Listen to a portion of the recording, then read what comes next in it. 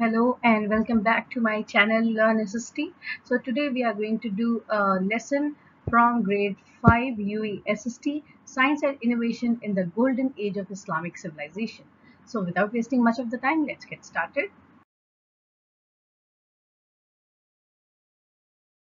So here we have the learning objectives to examine the examples of technological innovation in the Golden Age of Islamic Civilization, to understand how science developed from the earlier ideas of others, to list examples of entrepreneurship. U.A.E link: various U.A.E astronomers, mathematicians, and scientists have contributed in the golden age of Islamic civilization. The CC link: it's linked with science as well as maths, as the topic has reference of both the subjects in it. And it is the mind map which we have to do it. I've written a few inventions over here. You can add some more points of your own.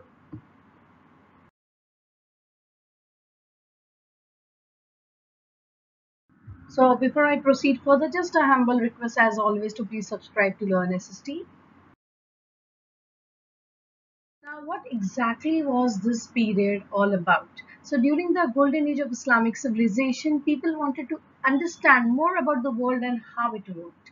Muslim scientists made innovative achievements in engineering, agriculture, medicine, astronomy, and mathematics.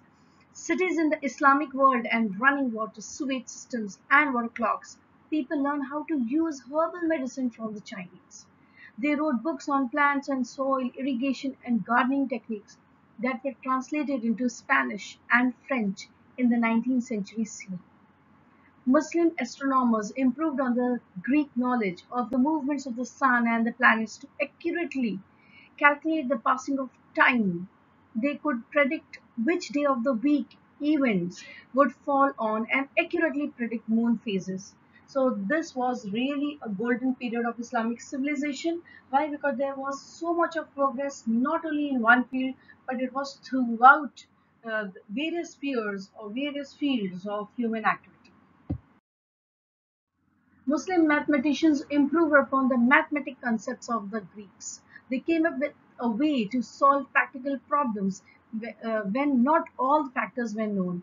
They called it the science of restoring what is missing and equating like with like, or algebra, a word we still use today. During this time, a numbering system using the concept of zero as a digit. So the Muslim mathematicians have brought mathematics to one step further, and wherever there were loopholes, like wherever there was gaps, which was left by the Greek mathematicians, so that was filled by the Muslim mathematicians.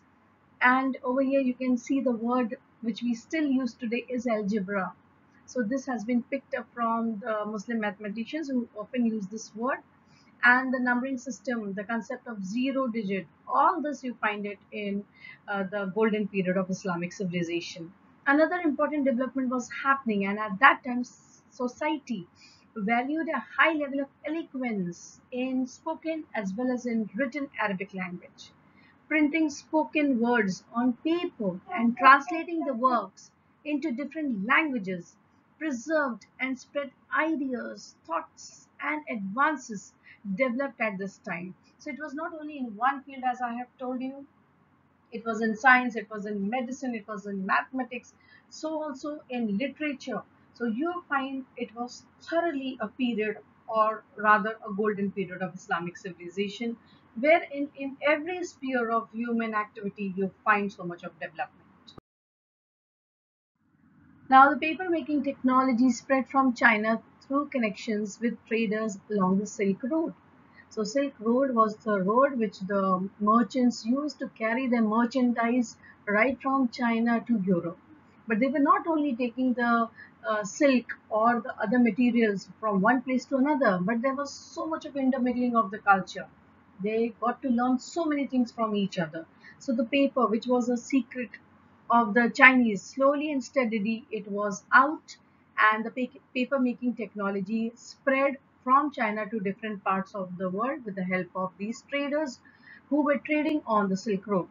Muslim scholars began translating scientific and philosophical works from the original languages such as ancient Greek, Indian, and others into Arabic, Now, this is again a very good sign wherein you have the Muslim scholars doing all this work of translating the knowledge and the immense knowledge which was in the form of Greek language, or it was in Indian language, or it was in Arabic. So all that, I'm sorry, in different languages, and it was translated into Arabic. So the philosophical works, the scientific works, all that was translated so that the people of Arabia in this region could read it, understand it, and take science and mathematics one step further. In this way, huge libraries of information were created. Later information would be rediscovered by Europeans during the European Renaissance.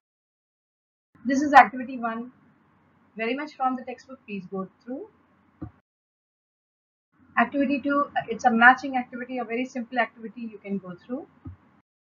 This is again activity 3 from the textbook. Please see. Activity 4, it's an ordering activity you can go through. Activity 4 continued. Activity 5, what is the meaning of an entrepreneur? And then you have the two huge big giants of the business world. So I've written down a few information about it. You can add some more points of your own. This is activity 6, again from the textbook.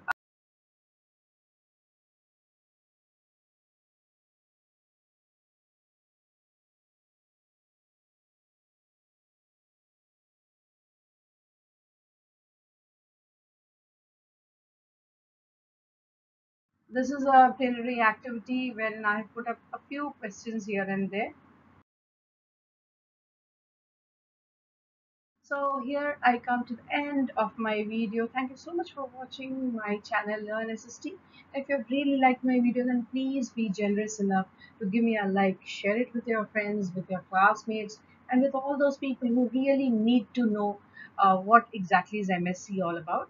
And please do subscribe to my channel. See you next time with my new video. Till then, take care. Bye bye.